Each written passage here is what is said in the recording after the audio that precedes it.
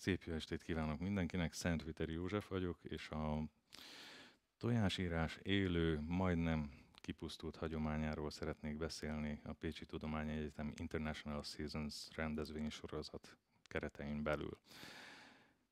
Nagyon sok gondolatom van, de az első az talán az, amit az előadás címe is sugall, hogy manapság a húsvét az miről szól. Ugye ebben a fogyasztói társadalomban sajnos már minden, ami ünnep, ami hagyomány, aminek nagyon komoly évszázados, évezredes jelentősége, jelentése volt, az átfordult valami egészen másba. Teljes mértékben értékvesztett dolgokká, úgyhogy a húsvét most már műanyag tojás, meg csoki tojás, és úgy nagyjából ennyiben kiismerül a dolog. Miért beszél egy sztereotíp női hagyományról egy férfi ember? Jelentem van 3 lányom, tehát hogy van ilyen kifogása. De nem azért, tehát hogy jóval hamarabb találkoztam ezzel a hagyománnyal, és ugye Magyarországon egyetlen valós múzeum van, hozzánk szerencsére nagyon közel, Zengővárkonyban, hogyha oda elmennek, akkor az első dolog, bemennek abban a gyönyörű, szépen felújított parasztházba, és akkor ott van a recepció, és az első dolog, amit látnak, az ez. Egy nagy, széles tálca, és ott van benne rengeteg tojás. Na most, nem minden tájegységnél, de nagyon sok tájegységnél ez nem így ment, hogy a leányzó az jött egy kosár tojással, hanem konkrétan az adott legénynek adott tojást adott, amit a legény is tudta, hogy mit jelent. Hogy fogalmazzak diszkréten, lehet-e visszajönni holnap egyedül, vagy pedig még szorgalmasan kéne dolgozni egy éven keresztül, és akkor talán jövőre újra lehet játszani, de közben ott állnak sorban a versenyképes ifjú hímegyedek. Elnézést, biológus vagyok, néha használok ilyen szakzsargonokat. Ez a szimbólum nagyon sokuk számára ismert, és most nem tudom, hogy itt van-e oktató és alkotó társam Tékus Hemese, vagy már el kellett mennie, de ha jól tudom, sajnos mennie kellett. Ez az ő alkotása, és szeretek mások tollával ékeskedni, nagyon büszkén ékeskedem mások tollával, mert hogy én találkoztam ezzel a hagyománnyal, eredetileg néptáncos vagyok, ja igen, viselkedésbiológus, a Pécsi Tudományegyetemen oktatok, de elsősorban nem ezt, hanem már nem is biológia, hanem előadástechnikával, kommunikációval, pszichológiával kapcsolatos tárgyakat. De itt van egy szimbólum, ami megint nagyon-nagyon régi, és megjelenik. Egyébként tojáson meglepően későn, amikor a nemzeti öntudat fontossá vált, akkor jelentek meg ezek a szimbólumok.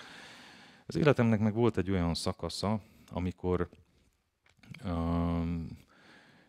volt időm elgondolkodni egy kicsit mélyebben ezen az egészen, amivel foglalkozom, és néhány érdekes dologra felhívnám a figyelmet. Függetlenül attól, hogy most itt vallásos vagy nem vallásos emberek vannak, tudják-e, hogy az ember hogy keletkezett így a keresztény vallás mitológiájában?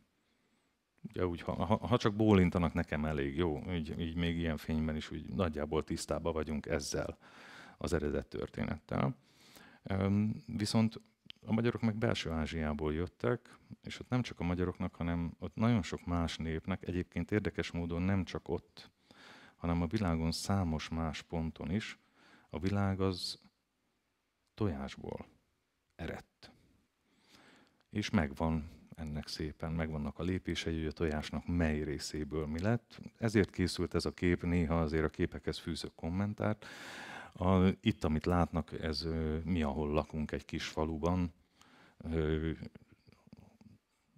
Szerencsére annyira tiszta az égbolt, az a narancssárgás rész, amit ott látnak a kép alján. kamera kedvéért is mutatom egy picit. Ugye az utcai világítás, de egyébként ennyire tiszta az ég volt. Itt egy struc tojást használtam, mert annak olyan mélyek a pórusai, mint hogyha mikor nézik éjszaka a holdat, akkor főleg a távcsővel, akkor látják rajta a krátereket, és valahogy így ennek kapcsán, ennek az eredet történetnek a kapcsán ez a kép jutott eszembe. De ha már eredet, akkor most már egy jóval kifejlettebb állapotban, most már 9 évesen itt van a következő fotóalany, aki kibírta ezt, akkor egyébként ki volt fúrva a struc tojás, jó? Tehát, hogy ezért annyira nem vagyok szörnyű apa. Most nem mondd, hogy de igen, jó, légy, kösz. És meg erre különben sem emlékszem. Úgyhogy, de hogyha mondjuk belegondolunk a Rátóti Csikó tojás mesébe, amit a magyar népmesékben is nagyon szépen feldolgoztak, akkor időről időre a tojás, az élet keletkezésének a mítosza az valahogy mindig megjelenik egyébként minden egyes népmondában világszerte bárhol. És hát aztán volt egy olyan éjszaka, ennyit így elmondhatok saját magamról következő képnél, hogy minket ikrekkel áldott meg az ég, vagy a sors, vagy a gondviselés, kezdetnek. Ja, úgyhogy kicsit erős volt. Szerettük is azokat a kérdéseket, hogy na és nehezebb az ikrekkel. Honnan tudnám, könyörgöm. Tehát, hogy én nem volt előtte próba, se főpróba. Úgyhogy de utána elfáradtunk, második kör az már csak egy lett. Úgyhogy, de érdekes volt, hogy az ikrek beosztották a figyelmet maguknak, és volt, aki délután nem aludt, de ezt már kifejlesztette bölcsiben is. Fegyelmezetten feküdt, de nem aludt. Este tudott aludni, de így hétvégén délután vele foglalkozni kellett. A másik, és azért szeretném megtartani a titoktartást, tiszteletben tartom, édesem, jó? Tehát nem mondom ki a nevedet, de azért, hogy ne legyek ciki utána, és ne hallgassam. A másik viszont nagyokat aludt délután. Este nem. Úgyhogy így lett nekünk hosszú műszak, és volt egy olyan ötletem, hogy figyelj, van egy ötletem, szeretném megcsinálni, mert hogy annyi minden van ebben a tojásban, hogy csináljunk egy kivilágított tojást, egy kifúrt tojást, és megpróbáltam az ő kezével, de valahogy nem illett igazából ahhoz a babakészhez az egész, úgyhogy az enyémet kellett, de akkor meg ki fog fényképezni. Úgyhogy a édeslányom akkor, ha jól emlékszem, 5 évesen elkezdte a profi fotós karrierjét, és akkor készült ez a felvétel, ami meg már az én kezem, és annak ellenére, hogy túl sok instrukcióval nem láttam el, pontosan középre helyezte, és addig igazította a tartásomat is, meg minden, amíg ez eléggé szimmetrikus nem lett, és megcsinálta a képet, én csak leellenőrizni tudtam. Úgyhogy most hogy kezdődik ez az egész? Azért a folyamaton is végigmennék, ha már egy hagyományteremtő kurzus képviselője vagyok, illetve egy néphagyománynak most már igazolt képviselője. Ja igen, ezt nem mondtam, ami a legfontosabb, tehát amiért én így jogot merek formálni, hogy itt vagyok, hogy férfi létemre népi iparművész vagyok hímes tojás szakákban. Egyébként nem az egyetlen, tehát hogy mást is beszippant ez a tevékenység, de azért alapvetően ez úgy kezdődik, hogy be kell gyűjteni a tojást. Úgyhogy, és aztán utána az ember, ha tényleg nagyon szépet szeretne alkotni, akkor egyenként átnézi. Akár át is világítja, hogy van-e rajta repedés. Ha az ember szerencsésebb, akkor meg olyan partnerekkel dolgozhat, mint én, akkor akár nagyobb tojásokat is begyűjthet. Jó, ez csalás, ezek struc tojások, jó, és ez a hajdúnánási struc farmról származik, de rendkívül vidám kép készült ebből is. Hozzáteszem egyébként, hogy most már használják ezt is. Tehát eredetileg a tyúktojást, lúdtojást, kacsatojást használták, legalábbis a Kárpát-medencében. Viszont az is nagyon fontos, hogy a tojásírás hagyománya, az, bármennyire vagyunk rá nagyon büszkék, egyébként teljes okkal, és ugye Morsonyi Éva neve az megkerülhetetlen, hiszen pécsi illetőségű, és ha valaki rengeteget tett azért, hogy például az UNESCO világörökség listájára is felkerüljön a magyar tojásírás hagyománya, az ő. De na most, hogy egy picit kiesek a ritmusból, hogyha az Éváról beszélek, mert akkor így végestelen végig tudnám magasztalni az ő munkásságát. De aztán elkezdtek más tojásokat is hímezni. Ahogy bejöttek más tojások, más fajokkal is dolgoznak, hozzáteszem, magyar néphagyomány szempontjából ezek nem relevánsak. Viszont az, ami még ismét egy nagyon izgalmas téma, kérdéskör, hogy ki az, aki így valamilyen módon köti a nyuszit a hímes tojáshoz. Jó, hogy ismerős, ugye, hogy a nyuszi hozza. Jó, és hogy tudja valaki, hogy ez honnan ered? Igazából senki nem tudja, de vannak olyan őrült biológusok, mint jó magam, tehát ugyanezzel az attitűddel, csak ők olyan helyen élnek, ahol a barna ásólúd, bocsánat, nem a bütykös ásólúd fészkel. A bütykös ásólúd az fészkel Európában, Észak-Európában, ahol ásólúd a neve. Ki az, aki kitalálja, hogy mit csinál egy ásólúd? Ás, nagyon jó, igen. És miért ás? Fészeküreget, nem feltétlen, de szokott. Na most képzeljék el, hogy ezen az élőhelyen üregi nyulak is élnek. Az üregi nyulak mit csinálnak? Benne van a nevükben, üreget ásnak.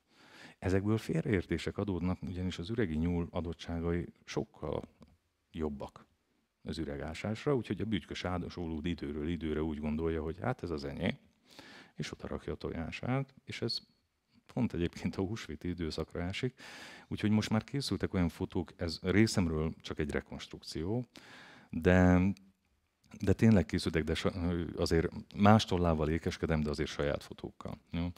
Hogy meg ez már saját tenyésztésű nyuszi, egyébként már ugye itt a lányok nyúltenyésztésbe fogtak. Tehát előfordul az, jó, nyilvánvaló nem ilyen színű az üregi nyúl, ugye ez egy tenyésztett, bár ugye a házi nyúl is az üregi nyúlból származik, hogy ő kipakolja a saját üregéből az ásólúdnak a tojásait, és igenis készültek már azóta olyan képek, amióta ezt így elkezdték vizsgálni, hogy nagy zabosan egy jó nagy tojás közepén ott ül az üregi nyúl, hogy na aztán most már ebből elég legyen. Na most, ha a hímes tojásról beszélünk, azért szeretnék a természetes hímesekről is szót ejteni, mert hogy ezek nem sokára el fognak készülni, és jól látják, hogy kékes, barna foltokkal. Tudja valaki, hogy ez minek a tojása? Nem baj, azért hagytam egy kis hatásszünetet, de urbanizálódott, tehát nagyon beszokott a városba. A fiú az fekete, sárga csőrrel, a lány pedig diszkrét barna. Igen, a fekete rigónak van ilyen tojása, és hogyha elég figyelmesek, Pécsett olyan helyeken, parkokban is, ahol áprilisban lesz majd ennek a szezonja, tehát nem sokára már készítik, de ahogy kilombosodnak a bokrok, ők nagyon gyorsan megcsinálják a fészküket, és ilyen színű tojásokat raknak bele. Most a húsvéti tojás alapvetően piros, legalábbis a magyar kultúrkörben. Erről megint csak szeretnék szót ejteni, mert hogy maga a jelenlegi értelmezés szerint a piros az Krisztus kiontott vérét jelképezi. De ez is egy nagyon izgalmas kérdés, hogy a piros színnek valami hihetetlen jelentősége van, és ezzel nagyon sokszor találkozunk a történelem során. Nem tudok elszakadni attól, hogy biológus vagyok, úgyhogy most megint mondok valami olyat, amit remélhetőleg nem tudnak túl sokan, hogy amikor megszületik a kisbaba a struc tojásból, amit már láttak, jó, nem onnan, de először tudják-e, hogy mit lát, milyen színeket lát. Egyetfejlődés során először még csak ugye kétféle receptor van a szemünkben, két nagy receptorcsoport, a csapok és a pálcikák. Most, jó, mielőtt még valaki nagyon megijed, hogy és akkor most elkezdek különböző latin nevekkel dobálózni és receptortípusokkal, az egyikből a csapokból sokkal több van, ő a fényárnyékért, kontrasztért felel. Ezek kapcsolnak be először, és a kisbaba először még csak fényárnyékot lát, alakzatokat, nem is lát még teljesen élesen, de a következő kérdés persze most már alapvetően egy picit spoilereztem is, úgy gondolom, de van akinek ötlete, hogy mi az első valós szín, amit felismerünk egyetfejlődésünk során. Hát ki nem találnák ezek után, hogy a piros. Egyébként, és nem egyszerre tanuljuk meg a színeket, de a piros tanuljuk meg legelőször. A pirosnak valami hihetetlen intenzív hatása van, és a pszichológia is most már nagyon élénken foglalkozik ezzel. Nem véletlen, hogy a különböző nagy cégek nagyon hajtanak erre, és hogy vannak férfiak is a társaságban. Most megkérdeznék egy olyat, nem vagyok futballszurkoló, de tudják-e, hogy a Manchester United futballcsapatnak mi volt az eredeti színe? Az eredeti. Abból volt óriási botrány, amikor a David Beckham a búcsú meccsén felvette az eredeti színű sálat, ami sárga és zöld. Pont a marketing lehetőségek miatt, hiszen különböző, és most nem is tudom, streamelve van az előadás, de gondoljanak ilyen telefonos cég, meg cigarettagyártó cég, persze ők most már nem reklámozhatnak, de nagyon sok olyan nagy cég van, aki a vörösre hajt. Mert a vörös az annyira intenzív, de a vöröset önkényuralmi jelképekben is nagyon sokszor látjuk. A vörösnek, pirosnak valami hihetetlen intenzív, pozitív, meg negatív hatása van. Tudjuk jól, hogy a spanyol bika ugyanúgy színvak, mint a magyar bika. Mégis ugye a vörös posztót lengetik, nem a bika miatt kell, hanem amiatt a több ezer homo sapiens miatt kell, aki ott van. Ott van abban a gyönyörű kőszínházban. Na de ugye, tehát a pirosnak és a tojásdíszítésnek is jóval régebbi a hagyománya, mint a keresztény kultúrkör, viszont az amit így én nagyon örülök, hogy a keresztény kultúrkör megtartott olyan hagyományokat, amit ügyesen beintegrált valamilyen módon. És így egy pogány hagyományból lehetett keresztény, és mivel itt vagyunk Pécset, gondoljunk bele a busójárásba. Tehát ha van nomád dolog, ami erkölcstelen is, és tudjuk jól, hogy mennyi olyan aspektusa van, ami nem elfogadható, mégis a keresztény kultúrkör része, megvan a periódusa, megvan a helye, amikor ki lehet ereszteni a gőzt. De sikerült beintegrálni. Tojásdíszítés, Kárpát-medencében, avarkori sírokban több ezer éves karcolt tojásokat találtak már. Tehát, hogy ezért jóval régebbi dolog, de szerencsére ez lehet. Mi most itt volt egy workshop, piros tojással foglalkoztunk, de lehet. És ami csodálatosabb tojásírásban, és hogyha csak ennyi megmaradna, az én gyerekkoromban ezt csinálták. És ha más nem, legalább az ételfesték megvolt, főtt tojásba berakták, megfőzték a tojást, utána különböző tojásfestékekbe belerakták, simán bele lehetett rakni befőttes üvegbe, vízben oldékony ételfesték, és utána mi ezekből válogathattunk, hogyha mondtunk szép verset. Ha csak ez meg lenne, mint hagyomány, ha csak ezzel tudnánk foglalkozni, már az is óriási dolog lenne, hiszen a gyerekeknek is ez egy alkotási folyamat, egy élmény, egy tanulási folyamat. És ha már tanulás, most egy közbevetett idézet, mert most ez most jutott eszembe, és ezt el kell mondjam. 3 drága lányomból 2 judózik, és a legendás Tóni bácsi, Kersi Csantal, aki nagyon remélem, hogy sokan ismerik a nevét, de ha nem, akkor most mondanám, hogy 27-szeres magyar bajnok. Ezt egy picit emészszük, jó? Tehát, hogy 27, meg Európa, meg világbajnok is.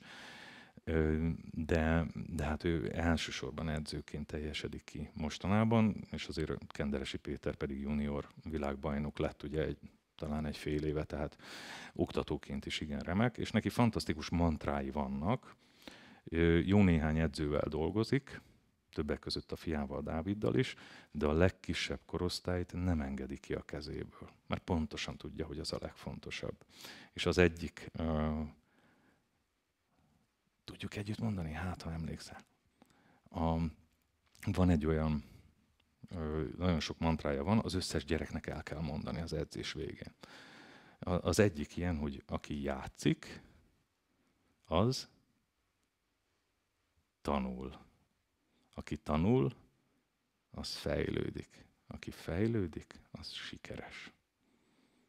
Ilyen bölcsességeket kell a pici gyerekeknek elmondani hangosan minden egyes meccsen. De hogy gondoljunk bele, milyen mély tartalma van ezeknek a szavaknak, ezeknek a mondatoknak, és például itt kezdődik. Egyszerű, megfőzzük a tojást, belerakjuk színeslébe, megy. Másik dolog, amivel itt foglalkoztunk, ugye ezek az úgynevezett írott tojások. Tehát itt igazán ki tud már teljesedni az ember. Klasszikusan mélyviaszt, vagy akár gyertyát, parafinviasszal is lehet ezt csinálni.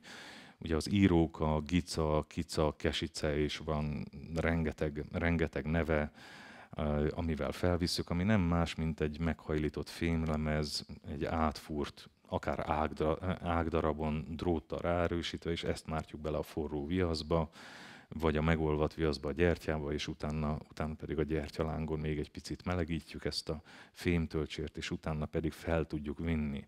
Mi a lényege? Ugye, hogy bármi, amit ide felrajzolunk, és ezt már nagyon büszkén mutatom, hogy legnagyobb részt tanítványaim alkotásai ezek,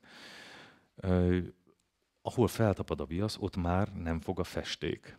Tehát egy inverz gondolkodásra van szükség egyébként, tehát hogy a végén ugye ez lesz majd a világos, ami most sötét. Hiszen majd ezt fogjuk beledobni festékbe. Látták azokat a nagyobb méretű tojásokat ott a nyuszik körül. Édesapám az ilyen túlteljesítő típus, ez ilyen családi átok.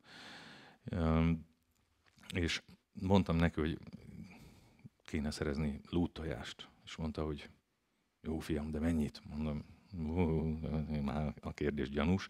Mondom, legfeljebb, apa, legfeljebb 50. Felhívott, fiam, megvan, és így mondom, mennyi?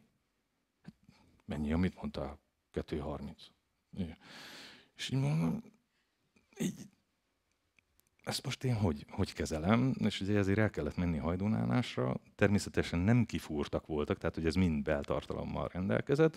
Akkor volt a táncház találkozó és kirakodó vásár szerencsére, ahol ugye a tojásosok szoktak megjelenni. Én akkor még csak barátkoztam a tojásírással, beleszerelmesedtem már, de még azért olyan komolyan nem műveltem, és ott voltak tojásírók, ugyanúgy standoltak, mint bárki más, és volt valaki, aki valami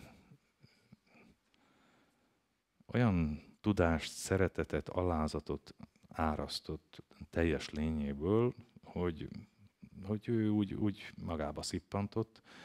Ő most már másodjára már nem tudott megküzdeni a rákkal, és egyébként ebben az épületben volt az első tankó Nusi Anna emlékkiállítás, aki egyébként gyimés középblokkról származott Magyarországra, és aztán egy budaörsi panel 10. emeletén alkotott gyimesi hímes tojásokat és gyimesi bundákat is. Ugye a kosárban ott látják ezeket a lúttojásokat, ezek egy kétszikű lúttojást, tudják, amiben 2 sárgája van, ez sokkal nagyobb méretű. Egyébként, de ez sose kell ki. Tehát ugye ezeket ki is szelektálják például egy baromfi telepen, legyen az ugye, akár tyúk, akár liba, akár kacsa. Úgyhogy ezekhez könnyebb hozzájutni. Úgyhogy, és aztán, mivel olyan nagyszerű ember volt vele aztán utána nagyon sokat találkoztunk, ő ebből a 230-ból megkapott 150-et vagy 200-at, aztán csináljon vele, amit akar. Nem, nagyon örült neki. De így kezdődött a mi kapcsolatunk, és hozzá még vissza fogok térni egy adott képnél.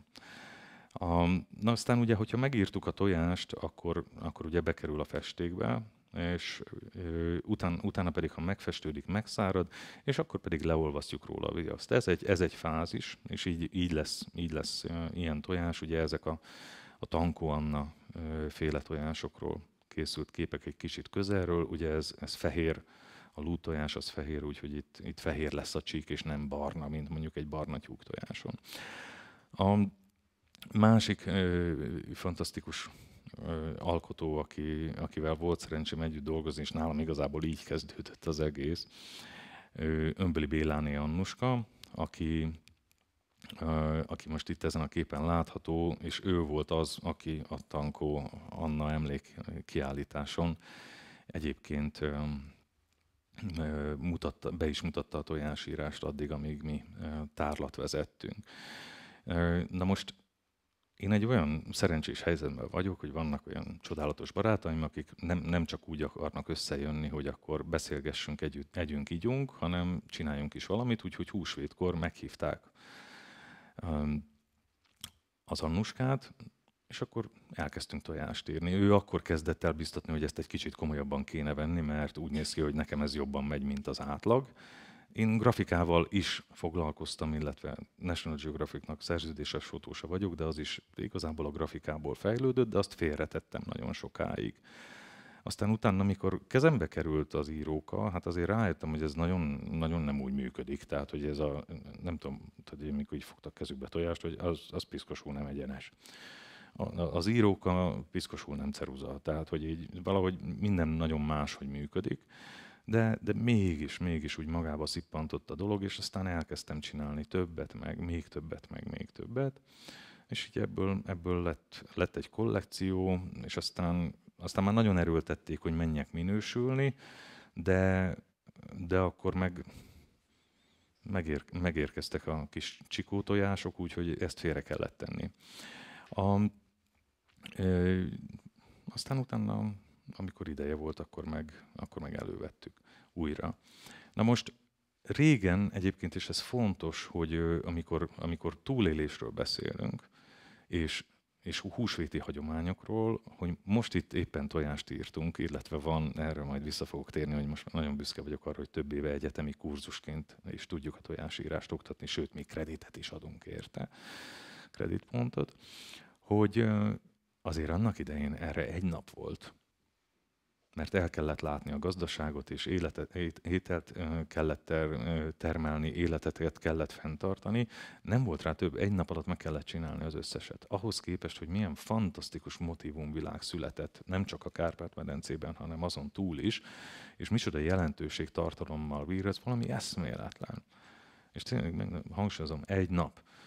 Mostani tojások, amivel mi is dolgoztunk, ezek kifúrt, szimpla tojáshéjak, nagyon jó, nem rohad be, nem büdösödik be, hogyha nem volt túlságosan megfőzve az a tojás, eláll bármeddig, de régen azért ez nem így volt. Meg volt főzve a tojás, meg volt festve, de utána megették. Nem mehetett veszendőbe.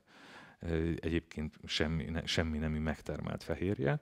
Hát most, ahogy dolgozunk, ugye, hát már akár orvosi fúróval, de azért turkáltam itt a zsebembe, hogy régen egyszerűen szöggel, és itt tartom a kezembe, ezt már beletettem egy darab fába, és megéleztem a sima szöget, de azzal fúrták ki. Hát ez most egy ilyen fogorvosi fúró pillanatfelvétel, tehát ez egy ilyen 10 000 másodperc, ahogy egyébként mikor fúrjuk, akkor tényleg ugyanaz a kellemetlen szag van, amikor sajnos mindenkinek megvan, hogy fúrták a fogát, ugye? Illetve az a szag, ami ott árad, amit úgy egyszer az ember megérzi, utána már nem szívesen megy vissza abba a műintézménybe, annak ellenére, hogy szeretjük a fogorvosokat, köszönjük szépen. Ez ugyanaz az eszköz, na most így száll a por, lesz rajta lyuk, utána kifújjuk a beltartalmat, és akkor már tényleg csak a tojáshéj van, ami annyira könnyű, hogy akár egy toll is megtartja. Különböző díszítési módok vannak, és ebből szeretnék mutatni, ha már említettem a fogorvosokat, Többféle eljárás van. Van egy olyan is, amikor pusztán savat használunk, ecet savat, vagy akár néha sósavval dúsítva újabban, felvisszük a viaszt, ugyanúgy, mint ahogy a festék is csak ott hat, ahol viasz nincs. Szerencsére a pórusok azok a tojás közepe felé tartanak, ezért nem fog alá menni sosem, hanem a sav is lefele törekszik, és így lehet ilyen domborműves tojásokat készíteni. Na most viszont, hogyha valaki művészettel megáldott, és még fogorvos is, és megvan hozzá az eszközparkja, akkor olyan dolgokra képes, mint hogy magyar címert és a magyar himnuszt azt kivési. Ez egy struc tojás, szintén az Engővárkonyi Tojásmúzeumban tekinthető meg, de az, amit a Ninhaus rózsa neve szintén megkerülhetetlen, bocsánat, már többször mondtam az Engővárkonyi Tojásmúzeumot, de hát ő egy biomatematikus, ugye jó, szeretném mondani, hogy biológusok mindenütt ott leselkednek, vigyázzanak velük. Eredetileg, és ő az, aki megteremtette ezt az intézményt, és minden napig ápolja, és a kurátora egy fantasztikus gyűjtemény van ott. Na most ezt úgy is szokták installálni a múzeumban, hogy forog lassan. És mondták, hogy volt egy külföldi csoport, aki egyáltalán nem beszélt magyarul, de kóristák voltak. És hogy a tojás alapján tökéletesen elénekelték a magyar himnuszt. Van egy másik, én megvettem a gravírozót, mert láttam ilyen gravírozót tojásokat, és akkor volt az a tervem, hogy akkor most én gravírozok. Csinálok ilyen mintákat. Nem himnusz, de valamilyen áttört mintákat. Vesztemre elmentem az Engővárkonyi Tojásmúzeumba, és megláttam ezt. Ez egy tyúktojás részlet egy fogorvostól, aki szintén József, még az is, és én azóta még nem tudtam neki állni, hogy bármivel is próbálkozzak ezek után, viszont mint gyakorló tanár és pedagógus egy életre megtanultam azt a leckét, hogy azon tanítványaim, nem tudom, még lehet, hogy serénykednek, és a workshopon pakolnak, és nincsenek itt, de van néhány, akikre már nagyon büszke vagyok, és vannak minősült darabjaik, de nekik szigorúan megtiltom, hogy amikor elkezdünk egy órát, egy folyamatot, ugye több hétig tart ez a kurzus, amit már mondtam többször, de még fogok róla egy picit részleteiben beszélni. Egyetemen lehet hímes tojás díszítést, húsvéti tojás készítést tanulni,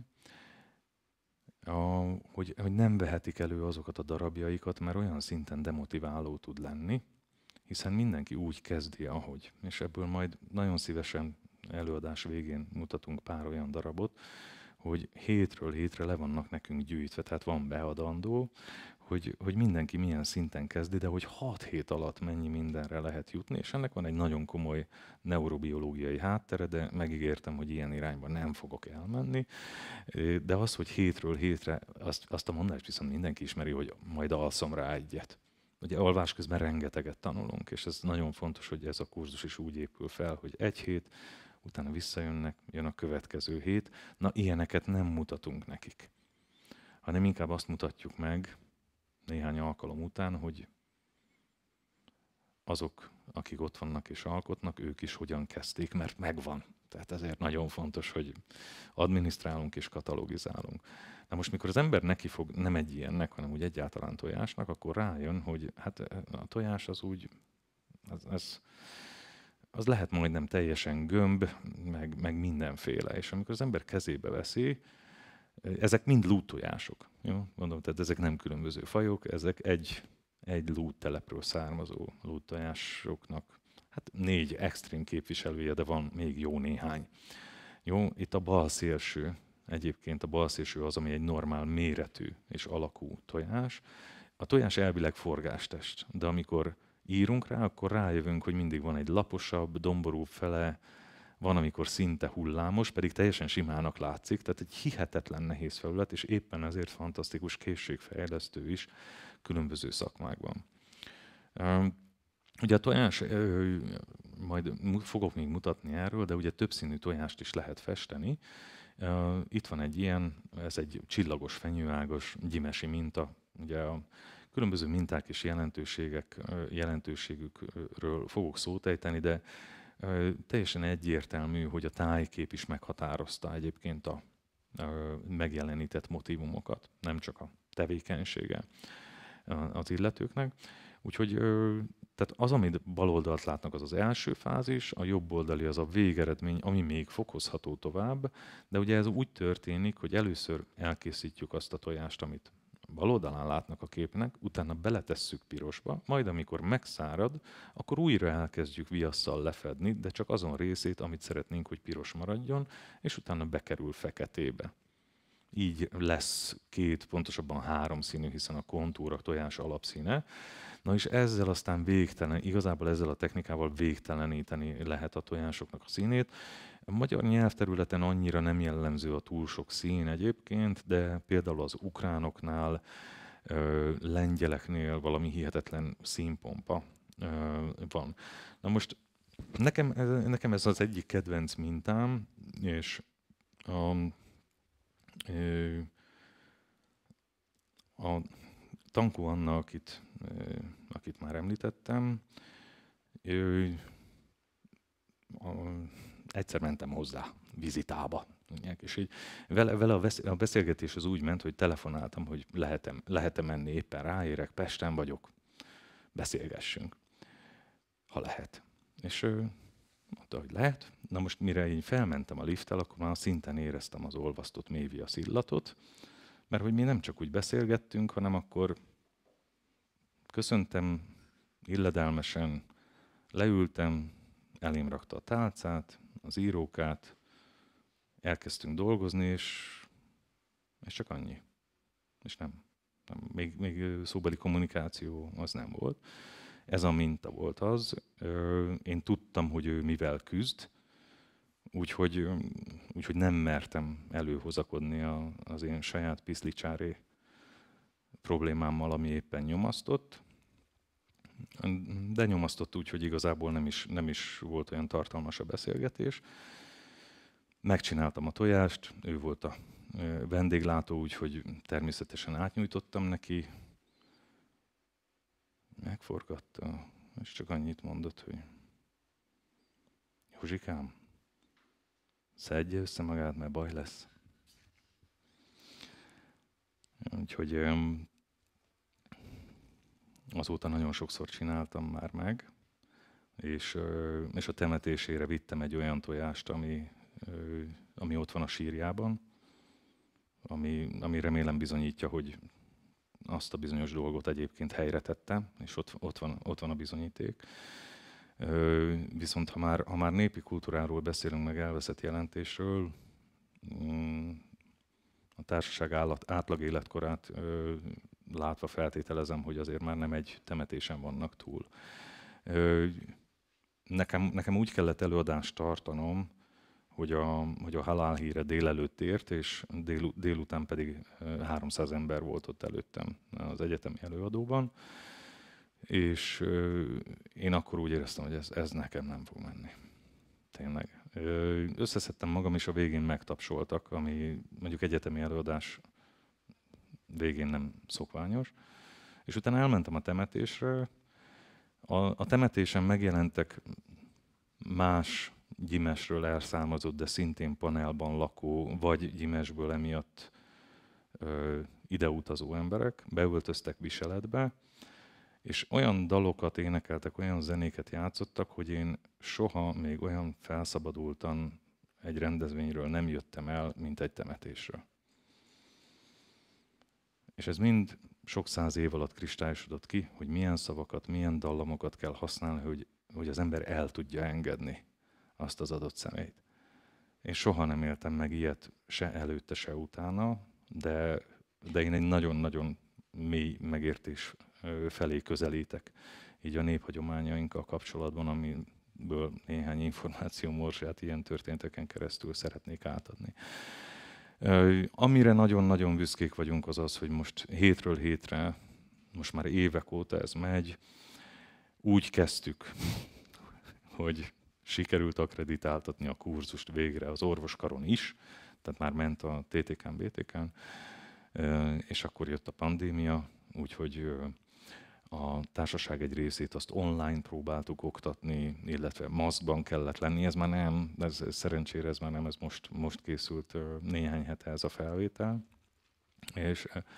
És olyan hangulata van ezeknek a kurzusoknak, ami egyébként nagyon-nagyon sok rétű maga a tojásírás, annyi folyamata van, ami segít. Tehát azért találtam ezt ki. A orvoskaron fogorvosnak, illetve sebészeknek készülők körében a legnépszerűbb. Ők jönnek, mert ők nagyon tudatosan próbálják mindenféle módon fejleszteni a manuális készségeiket, és ez tudományosan igazolt tény, nagyon sok vizsgálat van erre, ami igazolja, hogy egy úgynevezett haránt impulzusok, azok hatványozottan segítik az eredeti szakmának a fejlesztését.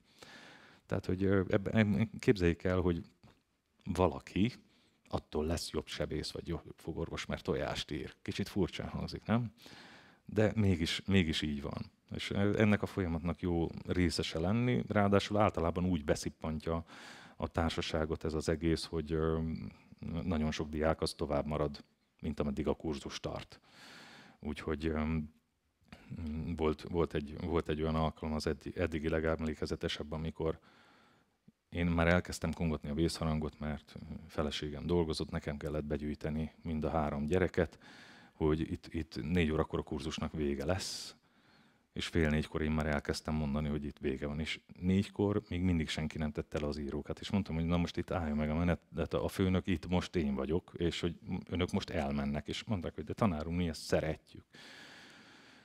És mondom, nem, már hogy jó, de lehet, de mondom, most el kell menni, értsék meg. És erre közölték, hogy egy feltétellel, hogyha a következő alkalommal addig maradunk, ameddig akarunk. Hát mondom, az egyik kurzusom címe az Add el magad, prezentációs technikák, és mondom, azért így viszonyaljon a fagyi, mint ez, és hát ugye mondom azért hölgyem mégis, hogy ez azért egy kicsit szentelen, mégis kitől tanulta, a válasz erre az volt, tanár úr, múlt fél évben jártunk, add el magadra. Van ezt a mindenségét. Na most ugye a kurzus 4-ig tart 1-től, az utolsó diák az 7:30 távozott. Úgyhogy sokat ad sokaknak szerencsére, csodás eredmények vannak. Fantasztikus emberekkel lehet találkozni.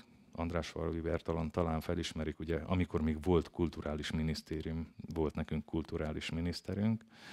Nagyon sok csodálatos pillanatot köszönhetünk neki, fantasztikus kutatásokat. Ő volt az egyik nyitó előadó ezen az előadáson, illetve ott van Mosonyi Éva is. Egyébként ő is eljött, illetve az ő munkáit is kiállítottuk. Illetve hát egy nagyon kedves alkotótársamnak, aki úgy bele szerelmesedett a tojásírásba. Ezek nem magyar minták, hanem hucó minták. Pontosabban lett ilyen magyar nyelvterületen is van, de ez már ukrán kultúrkör.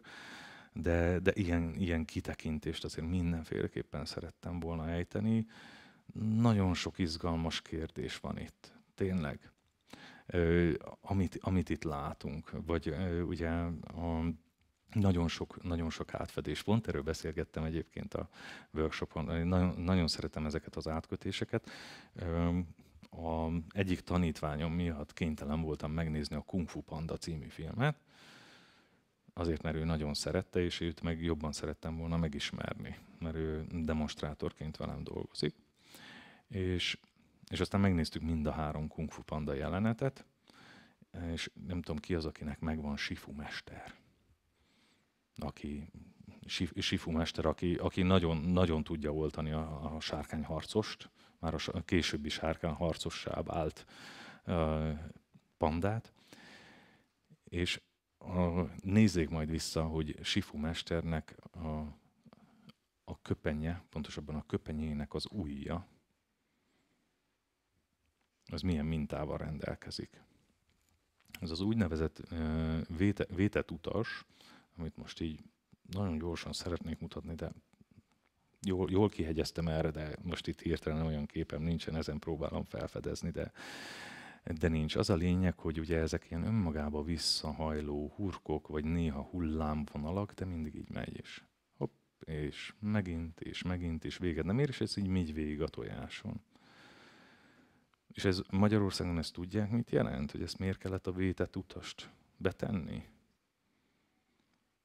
Mert hogyha jön a rontás, a rossz szellem, akkor oda, hogyha bekerül, akkor soha nem fog már tudni kitalálni. Jó, és tudják, hogy Sifu mester ujján, ott úgy távol Kínában mit jelent ez a motívum?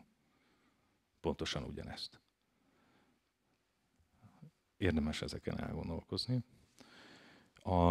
Az, ami így történik a mai világban, ami így a nyitó gondolatom is volt, hogy nagyon-nagyon kevés ember van, aki manapság ilyeneket csinál, vagy akár úgymond csak ilyeneket csinál, de ez így kezdődik. És aztán el lehet jutni erre a szintre.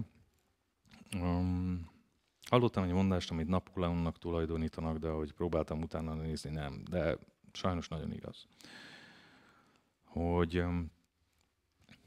ha el akarod törölni egy népnek a jövőjét, akkor el kell törölnöd a múltját. Na most ez történik. Minden szinten. Globálisan mindenféle kultúrával, és jön helyette a globalizáció. Ezeket a tojásokat értették. Értette az, aki csinálta, az, aki ajándékozta, és az, aki kapta, ő is értette. Ez egy önálló nyelv, ez egy önálló nyelvrendszer, mint ahogy a népdalaink is, a táncaink is, a zenéink, amiről meséltem, hogy az ember nem összetörve megy el egy temetésről, hanem felszabadultan. De hogyha ezeket elveszítjük, akkor magunkat veszítjük el. Köszönöm szépen a figyelmet.